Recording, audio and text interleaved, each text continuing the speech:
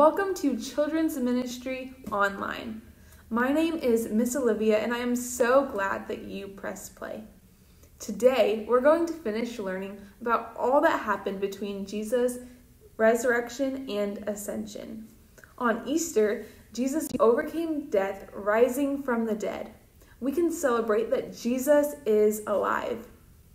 First, we learned about the resurrection and when Jesus appeared to Mary Magdalene and Mary, the mother of James. Jesus also appeared to his disciples. We learned that Jesus connects us to each other.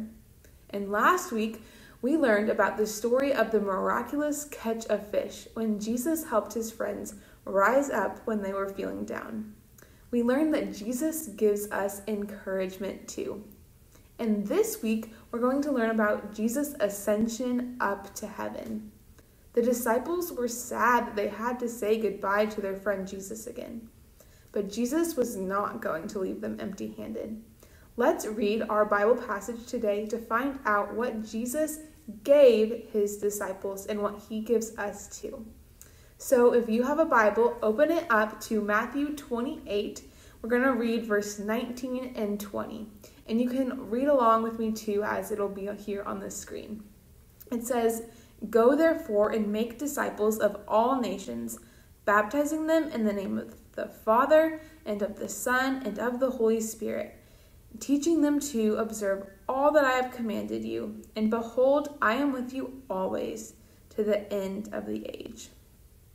Have you heard this passage before? It's pretty popular, pretty common. And it's actually called the Great Commission. Now, that might sound a little intimidating, a little scary, but it's actually pretty simple.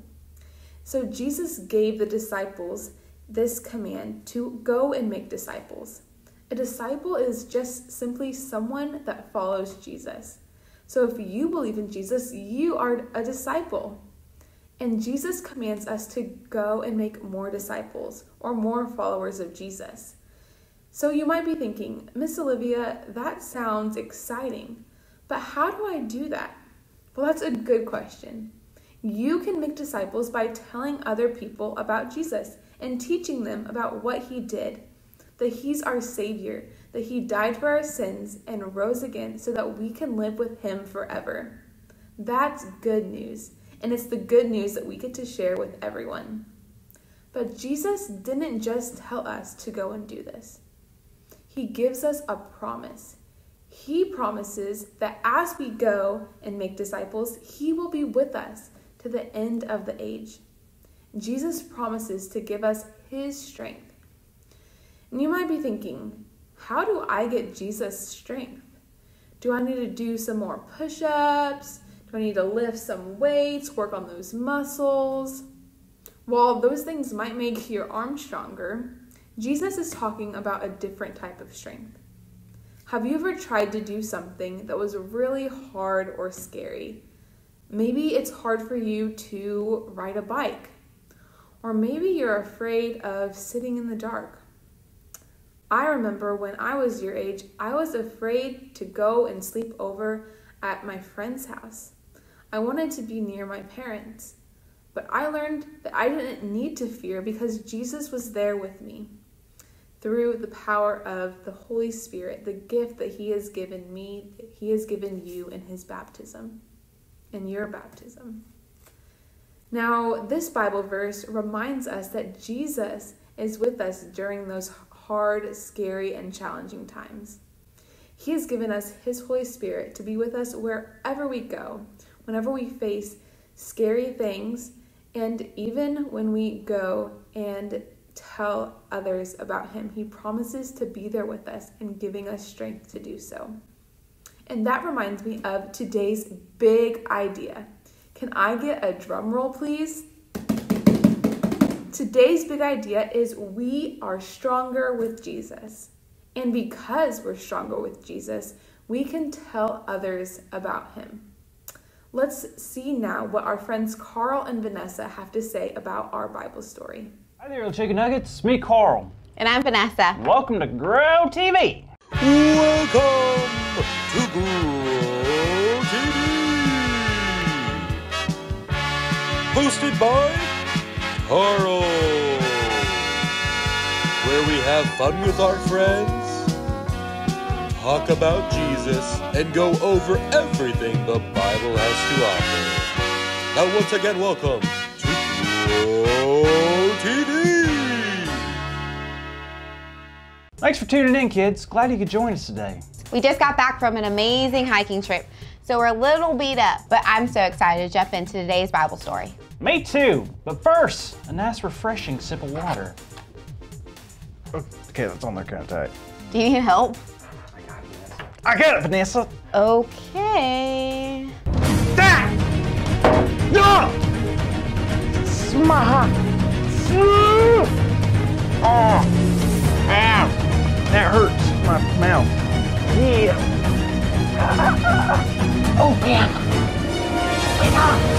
Open sesame. All right, can I help you now? Go for it. Good luck. Here you go. How in the world did you do that? I'm stronger than you are. Well, everyone knows that. But that lid wouldn't budge at all. You have superpowers? Of course not, silly. Well, you did a lot of the work to get it off, but I was able to give it a little extra shove so it would come off. Well, thank you, I guess. I don't think I could have done that without you. No problem. You want to jump into the Bible story? It's about Jesus' final words before leaving Earth. Whoa, Jesus' last words? That's got to be kind of super duper important. You better believe it. He was leaving Earth and giving his disciples some pretty important instructions. All right, well, let's quit beating around the bush. Well, it's in Matthew chapter 28. It says, "And Jesus came to them and said, 'All authority in heaven and on earth has been given to me. Therefore, go and make disciples of all nations, baptizing them in the name of the Father, of the Son, and the Holy Spirit, and teaching them to obey everything I have commanded you. And surely I am with you always, to the very end of age.'" Whoa, that's a lot to take in. Let's break it down. So we started off by telling the disciples to go make what? Disciples. He wanted disciples to make more disciples? Yep. Okay, then he wanted them to get, Baptized. okay, and then teach them? You got it. So Jesus was telling them to go out and do what he had taught them. And the cool part is that mission wasn't just for the disciples. It was for everybody who loves Jesus. Oh no. What's wrong? Well, I'm in big trouble, Vanessa. Tell me what you're talking about. Well, making disciples, baptizing them, and then teaching them everything Jesus commands us to do? That's a lot, Vanessa. Yeah, but I know you can do it. No, I can't. I'm not that strong. Sure you are. I couldn't even open a water bottle. That's fair. See, I told you, I can't do anything without help. Is that so bad? Of course it is. Jesus told me to make disciples, baptize them, then teach them. He told me to do that. There's no way I can do that on my own. That's the point. What do you mean by that? Do you remember the last verse of the story? Sure, it was about Jesus telling us that he would be with us to the very end of age. Exactly. You see, Jesus promised his disciples and us that he would send a helper to us. Do you know who that helper was? Tom Brady? No way. It was the Holy Spirit. As followers of Jesus, we have the Holy Spirit with us wherever we go. More than that, the Holy Spirit helps us accomplish everything that God has plans for us. Everything? Everything. Wow, that's great news. You bet it is. So just like it took both of us to open the bottle, you'll need help throughout your life to do all the things God wants us to do. I guess you're right. It's an awesome reminder to know that we are stronger with Jesus. I think you just said our big idea. What?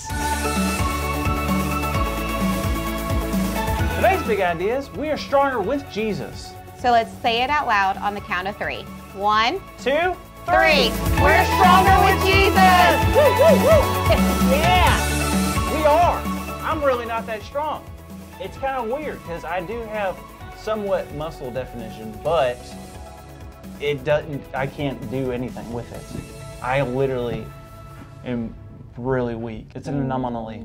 You know those reef fish? Same thing. And an anemone. An anomaly. Those. What an awesome story. Right? I really like that one. Me too. You know what? I had a lot of fun exploring the great outdoors with you. Whoa, it's a pretty cool water bottle. Can I see it? Sure, it's pretty heavy. Vanessa, don't you know that I am stronger with Jesus? Ooh. That was really heavy. Have a good week, kids. How was that so heavy? That literally took me off the chair. What is this, like 1,000 pounds? It's on my chest and I can't get it off. I feel like it's crushing my chest cavity. Oh my God. Vanessa, if you could just maybe call someone. Yep, I'll get right on that. Andy! Andy! Not Andy. Not Andy. Anybody but Andy. Thank you for watching, and tune in next week for a new episode of Pro TV. Thank you for watching that with me. This is true that we are stronger with Jesus. Now I want you to take a few moments with your family and talk about these questions. Who is the strongest person you know? Who in your life gives you strength? Who did Jesus say he was going to send to help the disciples? How can you ask Jesus to help you be strong this week?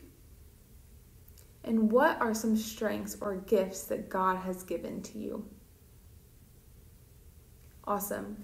Well, will you join me now in practicing our memory verse? And I want to see if you can do it first on your own. If you think you can, pause the video and do it now. From Romans chapter 10, verse 9, this is our memory verse. If you confess with your mouth that Jesus is Lord and believe in your heart that God raised him from the dead, you will be saved. Very good. All right, that is what we have today. Thank you for joining us. But before we go, please join me in a word of prayer. Dear Jesus, give us strength to do what you have asked us to do in our lives, especially when things are difficult. Remind us that you are always with us and we are stronger, that we know because of that. We love you. Amen. I pray that you all have a great week, and remember that Jesus is your strength, for Christ has risen. He has risen indeed. Alleluia.